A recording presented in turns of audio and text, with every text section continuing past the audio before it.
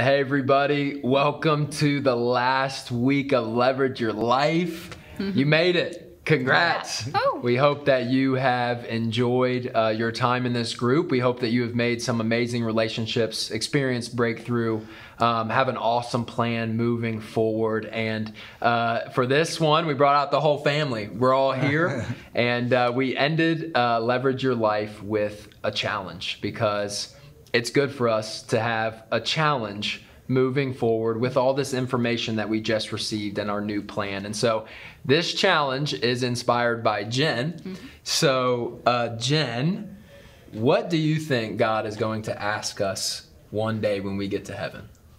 I believe that God is going to ask us, what did you do with the story that I gave you? Who did you bring with you? Who did you share the hope with? Yeah. Jen, you always remind me that this life is temporary, Yes. and that we have so much more living ahead of us in eternity than we do here on this earth. And I think of the verses from 2 Corinthians 4, verses 16 through 18, where the Apostle Paul says, "Therefore we do not lose heart." What is he saying? We don't quit. We don't give up.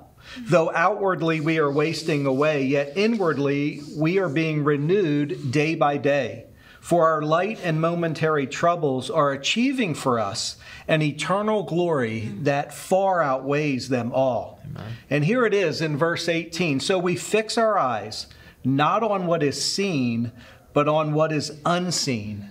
For what is seen is temporary. This whole earth is temporary. But what is unseen is eternal. Yes. After our accident, when Jen came home from the hospital, she was so injured. Linda and I, we were still in wheelchairs.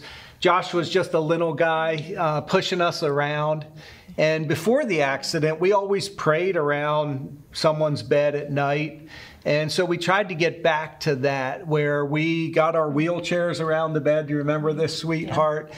And Josh would be there and Jen would be there. And I'd be rubbing Jen's feet for literally hours because she was in so much pain, had so many problems. And we'd pray for healing over Jennifer.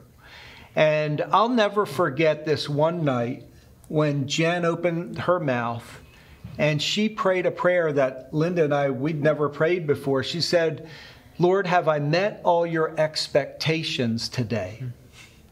Have I fulfilled all the plans you had for me to do today?"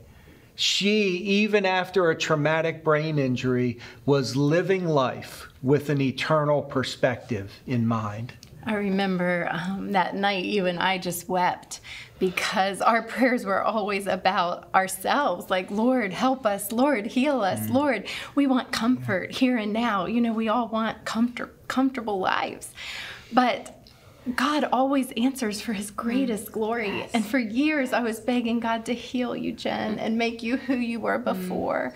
But God had a far greater plan. You wanted to have a ministry to the world. You wanted to have boldness, and now you have it. You're uninhibited. But what we learned that night was that changes everything. That prayer changes everything because it's all about God. God, did I meet all the plans that you had for me to do today? That changes my purpose in life. That's right. From being all about my comfort. And the difference is so often we ask God for things we want. Yes. And then, Josh, we're disappointed when God doesn't answer our prayers the way we want him to. I mean, you think about how messed up that is when God has things for us to do every day that will impact eternity. And there is no greater joy than when you are sharing Christ with someone, when you're asking for divine appointments. And Jen, we had this amazing opportunity to go to New York City years ago. That's right. And you were secretively praying that we'd get in the right cab. And I didn't know that, but there were all these yellow taxi cab drivers, and we get in this car, and the cab driver did something kind of crazy. He handed me this old GPS, like a big, clunky old GPS, and he wanted me to type in our address. And I said, "Sir, we are staying at Times Square. Everyone knows where Times Square is." And he didn't care. He's like, no, type it in. And so I'm getting a little nervous, and I'm hitting the wrong, letters, and He thinks I don't think yes, he thought you didn't know how to spell. Yes. So he's telling her, New York, N-E-W. Yeah. And so in the middle of this, traffic. Back-to-back traffic. And at the middle of this, someone calls him and he's speaking in a language we don't understand. And my friend's in the back seat, Pam Foster's with us, and she's like, sir, we're supposed to turn right here. That's what my GPS on my iPhone is saying. And he's yelling at us like, do you see all this traffic? I cannot turn here. And so I'm starting to get a little nervous. And I turn around and I look at you, Jen, in the back seat, and you're just glowing and smiling. And I thought, oh, good. Pam and I will be safe because we're with Jen, because I know her heart is good. And 20 minutes down the road, the cab driver looks at us and he says, why are you here?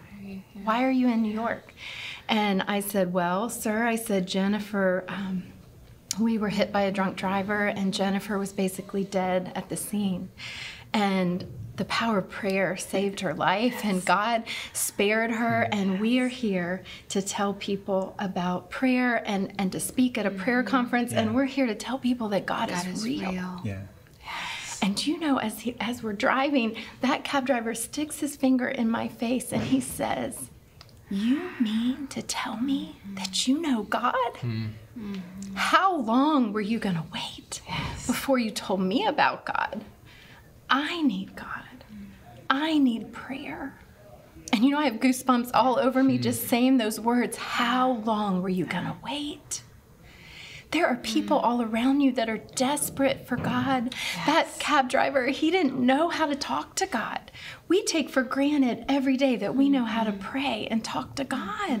And he said, well, I'm not a cab driver. And I was like, really? I mean, we've kind of already figured that out. But he had lost his job. That was his ex-wife on the phone. He had been crawling around in pain, ill for a month. Yes. And this was his first day back at trying to be a cab driver. And Jen had prayed that the Holy Spirit would put us in the right cab car, and God did. And then we had to be obedient and share our faith with him. And how many of you are alive today? If you're watching this and you're alive, that means God is not done using you on this earth. He has people in your life that he wants you to share the hope you have in Jesus with. And the question is, will you do it? Will you do it? People are desperately searching for hope. And you have the only hope that will change their life forever. And so the question that we want to present to you guys is, we don't know what God's going to ask us one day. But what if he did ask you, who did you bring with you? What did you do with the story or the life that I gave you? Like Jen said, was it all about you or was it all about me? And so that's our challenge for you all today, is who did you bring with you? Write it down, put it on a sticky note, put it on a sheet, put it in your car, put it on your mirror. Who did you bring with you? And what are you going to do today to leverage your life? That's our challenge for you. And the greatest part about this whole group is we don't want it to end, right? God has put you in this group with the people that are sitting next to you for a time as this to go out. So we encourage you, just like we put in this week, to don't isolate after this group. Come together, still be a group. Form a group text, pray for each other, hold each other accountable. Don't just let this be 6 weeks and then you're done. Live this study out and hold each other accountable. Meet up, go to dinner, talk about how God is using your certain circumstance or just hobby to leverage those, to leverage to the people in your life, and to ask each other to pray when you have a hope, to share in your Hope Out Loud moment. And so, again, do not isolate after this group. We hope that you have really just enjoyed this, and we hope that it has really given you a different perspective on your life. God is waiting and willing and wanting to use you right where you are. Will you let him?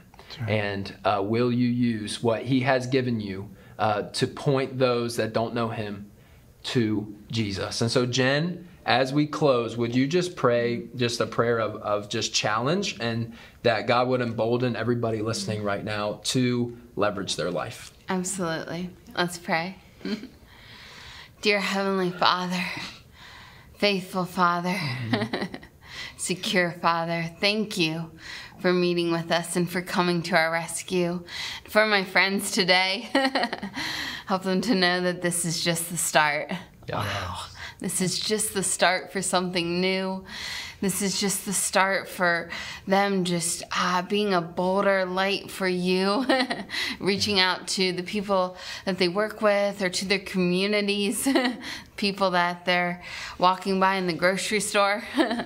There are no limits to you, and I love that, Lord. But as we step out, Lord, as we meet you on the water, fill us with that strength and hem us in from before and behind with your courage. And Lord, we just can't wait to see what you have in store. So Father, I just want to pray that you would boost our confidence as we serve you, and that you just fill us with the strength and the courage just to be that light, that bold light, that fearless light for you. Yes. We can't wait to see all that you have in store.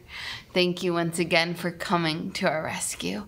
To your name, Father God. Amen. Amen and amen. Leverage Your Life has concluded here, but we want to celebrate with you. And so wherever God takes you, however he uses you to leverage your life, we want to know. So please just get in contact with us. Let us know. We want to pray for you. We want to celebrate with you and all that God's doing. And so there's a QR code that's in the back of the Leverage Your Life resource. And if you scan that, you can follow our ministry. It can help us be able to connect with you. You can get our Leverage Your Life merch. We have shirts and hats there that serve as a challenge for you to live this out. So please reach out to us. Just let us know if you enjoyed the study and all that God is doing. And please go out and leverage your life for eternity. God bless you. God bless you. God bless.